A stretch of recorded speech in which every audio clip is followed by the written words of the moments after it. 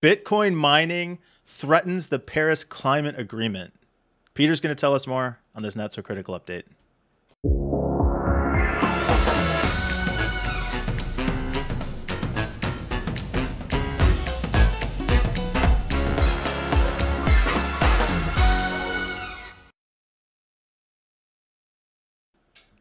Okay, so I'm not going to tell you much more because I don't actually know that much more. But I know a few bits enough to hold an opinion, which I will die defending because that's how the internet works. Basically, the Swedish financial inspection people have said that if they allow cryptocurrency as a kind of approved thing in the country, then they'll run out of renewable energy. That's it in a nutshell. And it threatens the Paris Climate Agreement, and it's just an ecological disaster, basically. And frankly, I agree. From what I know about crypto, is that it uses a lot of energy to not do very much for the world, except make some people some pretend money. I know that John's going to disagree with me here, but I disagree with every single thing you said. I know Only from the time you started talking until now. Yeah, exactly. Listen, it's nothing personal. I just dislike you as a person. Okay, that's fine. That's fine. No, I'm kidding. I'm kidding. No. Seriously.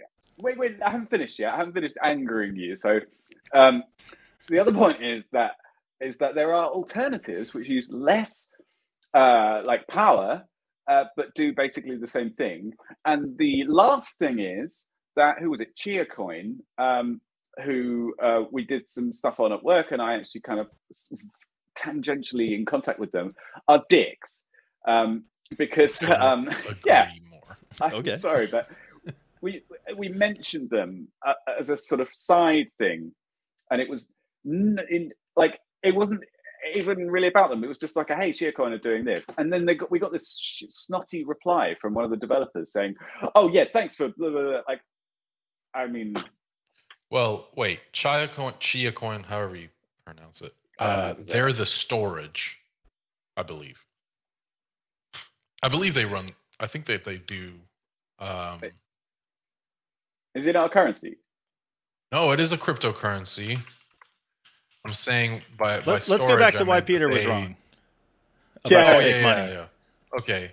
Let's stay on track here. They are doing. Yeah, it is all about unused storage and like renting it, which burns hard drives and SSDs, which fuels the piles of e-waste more and more. Now, why do I disagree with you? Well, because also this kind of hits home. You know, I am Swedish. I was raised in Sweden, born in Sweden. I know I don't look like it, but that is where I'm from. You know that. So I can say, okay, I can say right now that the Swedish government is extremely backwards for being such a progressive country.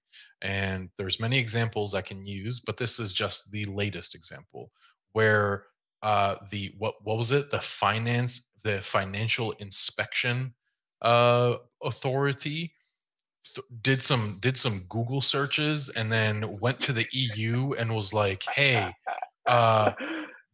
Bitcoin bad, okay, and energy good, so no mining in Sweden. And it's like, who even, first off, who are you?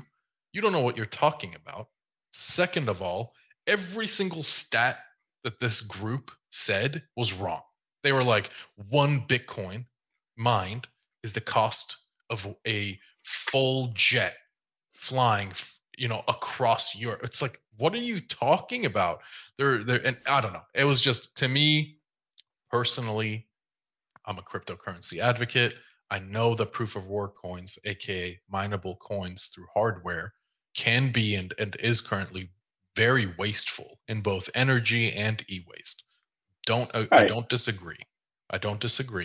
What I do disagree with is that they're going to run out of renewable energy because of some miners in Sweden. No. I mean, also, it's not even financially smart to mine in Sweden, because I'll tell you why. The Swedish tax system on cryptocurrency specifically is super backwards. Remember how I said before, everything about Sweden and regulation is backwards? Here's another thing. the way the taxes work in Sweden for cryptocurrency is so backwards. Some people were getting taxed in the millions of percent. They made X amount, but they were being taxed like 100x more than what they made. How? Because Sweden is backwards. All right. Okay, you've made the point. We get that you don't like the Swedish government and you think they're all idiots, but I want to know the details. Bitcoin. Down with the system. Yeah. Love. Okay, but you said some imaginary money. You were like some now. Yeah, okay, was deliberately just to wind you up, mate. Oh boy. Seriously, I because I think that Sweden Sweden. I think that certain people of power in Sweden don't know what they're talking about and took a hard stance on this because Sweden's supposed to be the greenest country on earth. Okay. We're not letting Mike speak here, but I want to hear some stats from you, some facts, something to back up what you're saying, because I'm in the situation of someone who doesn't really know much about this, except I do have a very firm viewpoint, which is, perhaps deliberately to wind you up. But I would like to know more. Why is it, ecologically sound to mine cryptocurrency? I think the point was not that they're going to run out of renewable. I mean, the whole point of renewable is that it is renewable. But just that if they used all the renewable energy for mining cryptocurrency, then they would have to rely on fossil fuel for everything else. So here's the thing about mining crypto and mining Bitcoin and Ethereum specifically. When we talk about the cost, right? Elon made headlines about this, how he was like, first he was like, I love Bitcoin. And then he was like, wait, actually, I don't like Bitcoin because it costs so much and it's really inefficient. The main goal of every crypto miner, this is coming from one, the main goal of every crypto miner is to pay as little as possible in energy. Yeah. There are mining borderline conglomerates. These are publicly traded companies that their whole business model is to mine Bitcoin, that have already reached over 50% efficiency in electricity by using alternate means, solar. You could use, depending on where you are, you can use hydroelectric farms. There's wind. There's so much you can do that makes the cost of mining Bitcoin substantially less than if you just plugged it into the wall and did it the most inefficient route. So while currently, sure, the landscape looks a bit, I guess, grim in a way, it looks a bit dark because we're looking at the possible outcomes. I think the worst outcome will actually be that there'll just be a lot of e-waste, which isn't good. It's terrible though. I mean, isn't the world kind of needs to stay away from that sort of stuff? I don't like whataboutism in debates, but what about all of the iPhones that are being pushed out, and the Android phones, and the MacBooks, and the appliances, and the smart devices, all of the Alexas and Google, whatever the fuck they're called? There's so many, and they're all being thrown into the bin for the new iteration. Look, okay, genuinely, I don't know how to compare it. I don't know the numbers. I don't know the stats. It seems to me that mining crypto takes up a lot of energy, because that's basically all it's doing is just running numbers. It's just a CPU going crypto really hard, and I find it hard to believe, and I'm willing to be convinced otherwise, that it's ecologically friendly in any way. I never actually said. What? Tag me in, Peter. Mike, tap. All right. So I've come around to this idea of, is Bitcoin a real currency or not? Clearly, money is only valuable as currency because we say it is. There's nothing behind it. That's the idea of fiat currency. Gold, similarly, is only valuable because we say it's valuable, but has the advantage of being a limited resource. And I think this is the main thing it has in common with cryptocurrency. Similarly, when it was easier to mine gold, you got more of it for less effort. Now we're at the point where there's not as much around. What's left is harder to get to. It's much more labor intensive, much more costly, many more prohibiting factors to getting a lot more gold out of the ground. And I think that's what we're seeing with cryptocurrency. All the crypto coins just laying on the ground have been picked up. Now we've got to do some real digging. And I think we're getting to the point where it's beyond real digging. It's becoming like a huge project to get every last coin at this point. Clearly, there's a gigantic impact on the environment. In terms of like what impacts the environment more, mining for crypto coin or driving a car, flying a plane, I don't know. This article about Sweden in particular, clearly some hyperbole there. But the point is, mining cryptocurrency is consuming resources that could be used for other things. So I think there's two questions I have, or two concerns I might have. Is yes, the impact on the environment, but maybe to Jon, like, how do you feel about the use of energy for crypto mining driving up the cost of energy? And I mean, it becomes unsustainable to mine crypto coin when the cost of mining it exceeds the value of having it, right? So the cost that goes into it is electricity.